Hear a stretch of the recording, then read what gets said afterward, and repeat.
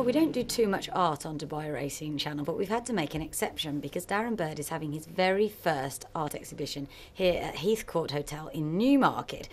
Congratulations, first of all. Quite a big moment, really, I suppose, your first ever exhibition. It's a massive moment for me personally. Only 2 years ago, I was just joining Twitter, so to come this far was amazing. And I'm going to say you shot to fame on our channel because Brett Williams interviewed you at Newmarket last year, and it was sort of your caricatures that we featured then, because I suppose that's sort of how you've become better known. Yeah, I've been noticed on at the races from tweeting in a few cartoons, and since then the interest has just built and built and built. So I thought I'd jump full in and go for an exhibition in Newmarket.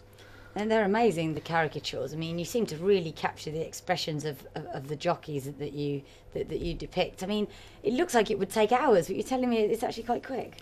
Some of them spur of the moment, so you capture a moment, but other than that, if I'm spending a little bit longer on them, up to maybe an hour or two, you've got to get the details in there and get them right. So some do take a little bit longer. And how do you do it? Is it from a photo, from the TV, from your memory? I tend to cheat a little bit in the sense I take a picture from my phone of the TV just as a backup and then work from that, so then you've got a little bit more time. But with the horses it's memory, and I spend a lot of time watching horse race, and so you get the legs right and everything else and then go from there. This is a fabulous exhibition because, as you said yourself, it looks like it's several different artists. You've got a tremendous range of work. Well, my view on racing is something that happens different every day, so therefore if I'm feeling in a certain mood I might try something different, and that's where it comes from really. And also quite a range of mediums. We've seen acrylics in there, pastel as well, and a few sketches. Yeah, I tend to do the caricature styles in watercolours, so that enables me to do it a little bit quicker, but sometimes more of a therapeutic to get the oils or the pastels out and try something different. Some of your more serious pieces, shall we say, they must take a lot longer. Some of perhaps your gallop shots, the early morning stuff.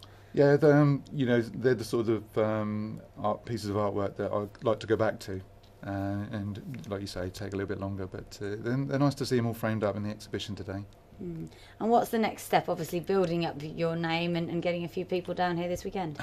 Yes, this weekend is about putting myself out there a little bit more than as currently on Twitter, which has been amazing. The support on there has been fantastic. The exhibition is purely about allowing people to come and see the work close up and hopefully enjoy it and then give me their feedback too, because I want to build on what I've done to date. Do you have a favourite piece that you can show us of all those here today? My favourite piece is probably the tree of Plumpton, which is quite a nice shot of the horses coming over just around the bend, and also the Ruby Walsh and Hurricane Fly, especially as I've got that sign from Ruby Walsh and Willie Mullins himself. And at the moment you're doing this sort of on the side, you've got a job as well. Do you hope eventually that this will be your full-time job? This is the springboard I'm hoping that will propel me into making that large leap into the unknown. But hopefully with the back end and the support I've had this weekend and over the last 2 years, fingers crossed basically. And reassure your fans that even if you get to do a lot more oil work, you won't ditch the caricatures ever, will you? I'm never going to ditch the caricatures. They are the things that put this big smile on people's faces, and that's what I want most out of my work. If I can see somebody pick a picture up and the smile's there, then I'm going to carry on with that.